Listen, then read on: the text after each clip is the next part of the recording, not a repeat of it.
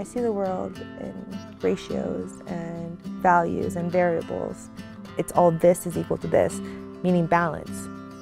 And I'm attracted to that balance. That happens with math, and it happens in the natural world, and it happens in fishing. Less than 3 years ago, I had never even heard of fly fishing. I knew it was a math problem that I had to figure out, and I wasn't figuring it out, and that drove me to just keep on trying. I tied my first fly, and then I caught this fish, like this little tiny cutthroat with something that I created in this moment where I'm like, look how beautiful it is. In order to stay balanced, I have to fly fish. Perfectly described by the Navajo phrase, hózhó, naasháa, meaning to walk in beauty, which really is the formula of my life.